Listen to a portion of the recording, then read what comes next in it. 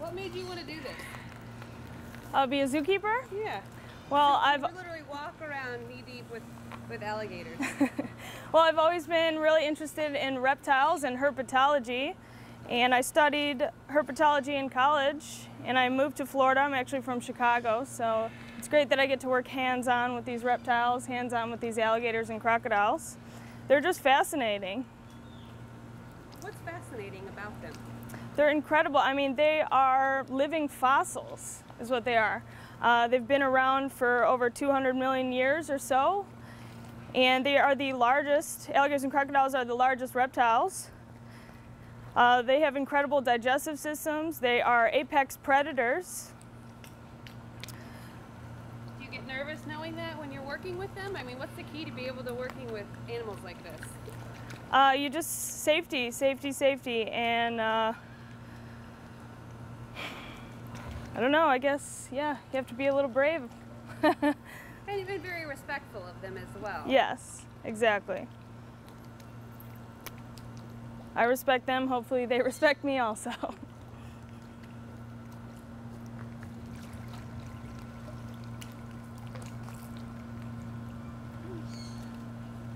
Katie, I'm rolling if you have anything else. What would you suggest people do if they find an alligator in their backyard or their swimming pool or something like that? Well, it's never a good idea to feed an alligator or approach them, really. That's when attacks happen. They're not normally going to go after you unless they feel threatened by you. And if they don't, if you're not a threat, then you're food. So we definitely shouldn't feed them, because then they're going to associate food with humans and start approaching humans in the wild. And that's what we call a nuisance alligator, because we don't want them to associate the food with the humans and start approaching them. Because as soon as they get that call FWC, they have to remove that alligator. And do they normally live in groups? I know we've got 18 or 19 here. Do they live in groups this large, or do you usually find just one or two? It's all depending on location, and as well as the age of the alligators as well. I've heard it said before that in Florida, any body of water can have an alligator in it. Yes, alligators are in lots of rivers, swamps, streams, ponds, and they are more adapted to freshwater environments, especially the Everglades, the Keys.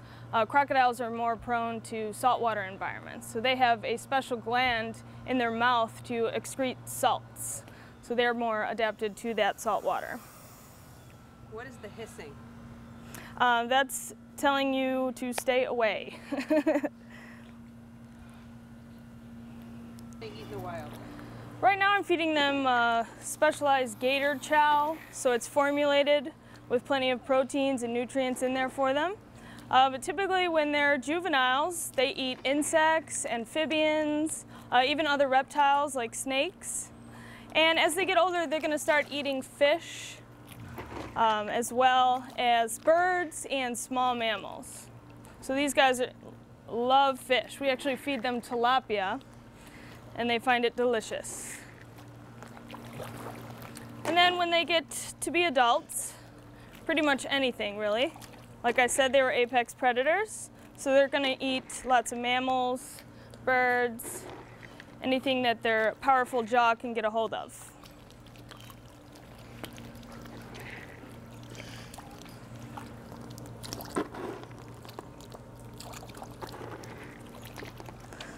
So they have very strong muscles to shut their jaws close on their prey, and very weak muscles to actually open them.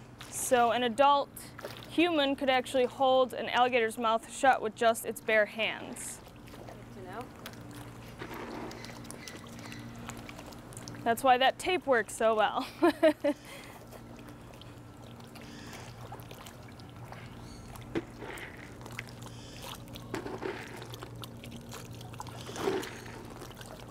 go ahead and start right in front of me.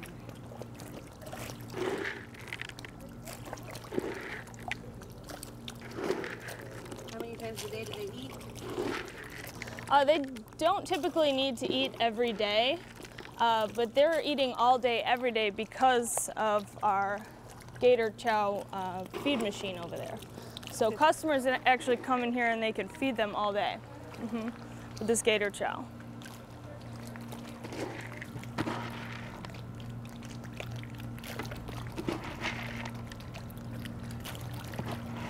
Endangered or anything? Are they just...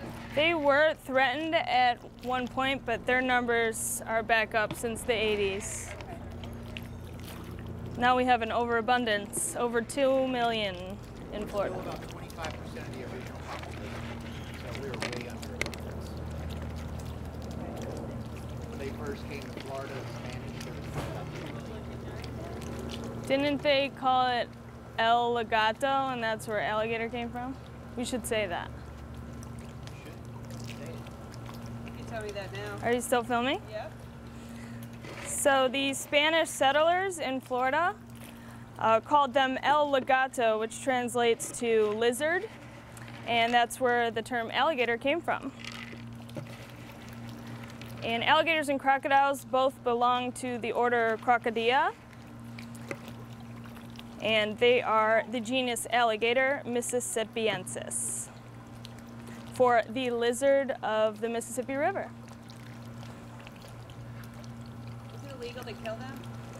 No, there are certain permits you can have, and it's only certain times of year. Do you know what time of year now? Yeah. So there are certain times of year that you can actually hunt them.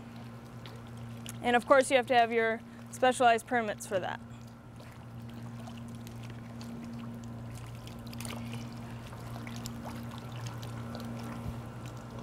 Fish and game and come get one off your property. Do they relocate it?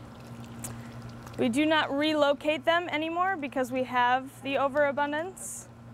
So when they become a nuisance alligator, that's why it's never good to feed them. You don't want them to be a nuisance alligator because they will be euthanized. There is an option to relocate them. They have to be under 4 feet. And then they're GPS'd.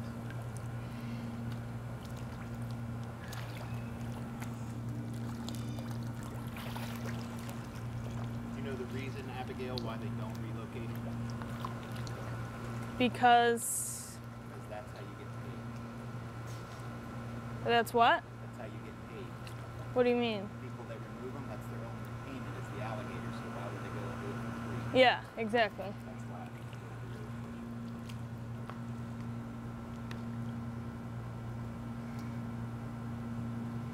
I hear that show on TV that they go and get them and sell them. What's that show called? I've never seen those Gator Boys or anything like that. Goofy. Have you? There's some goofy people. I've never seen any of those shows. Yeah, in Louisiana, you're allowed to. And what I'm going to do is toss it right in there for Dominic to enjoy. All right, ready? There we go. All right, Dominic. Here we go, bud. And as you guys can notice his teeth, this is what differs crocodiles from alligators. If you take a look, you can see the lower teeth as well as the upper teeth when his mouth is closed. Now, as far as alligators go, when their mouths are closed, you can only see the upper teeth. Now, they also vary in color. Dominic, as you see here, is kind of grayish or a green olive color. Alligators are actually more of a black color or a black and brown.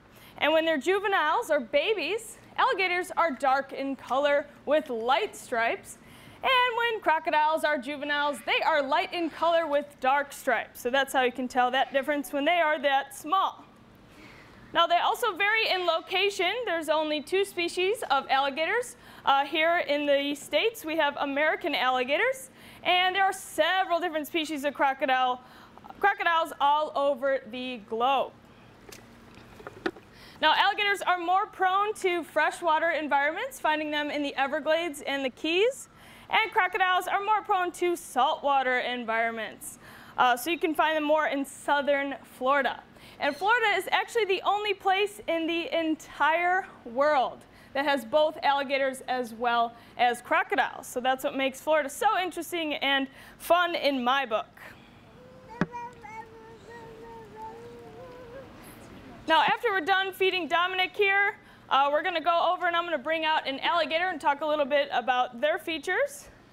But as far as alligators in these states, we have over 5 million and over 2 million of them here in Florida alone. So we do have an overabundance.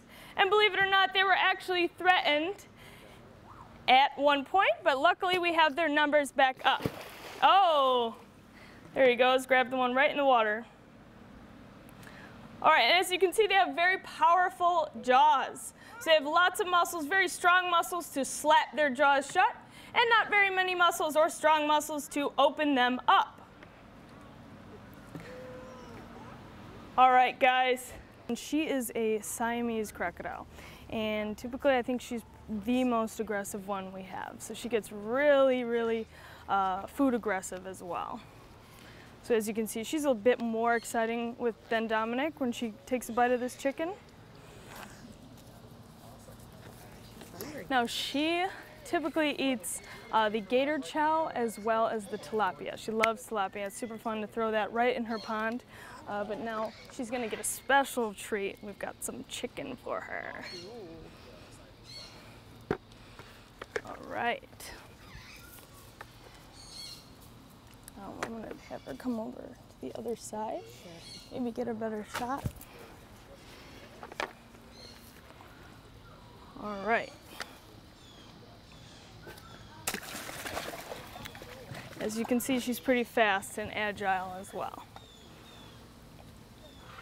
So we're gonna feed her too. As you can see, she just gulped that right up. Swallowed the whole piece. All right, Lee. Yeah, we don't ever want to be in the water with her.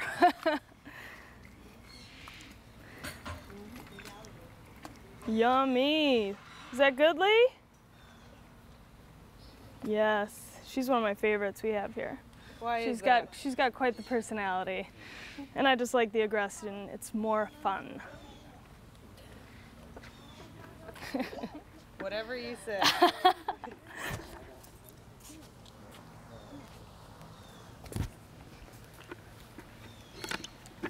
Now, how old is she? That's a really common question we get with a lot of our animals here at Jungle Gardens.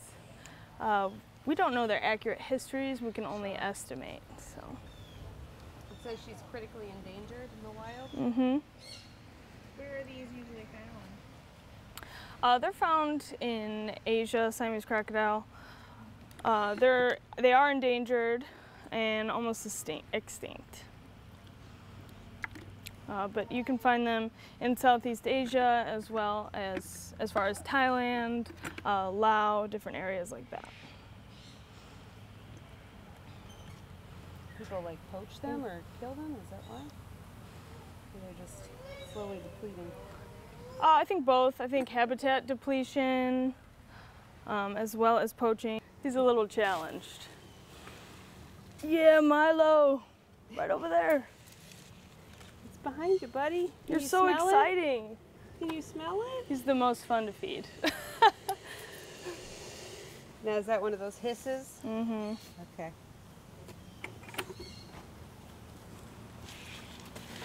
Not me, bud.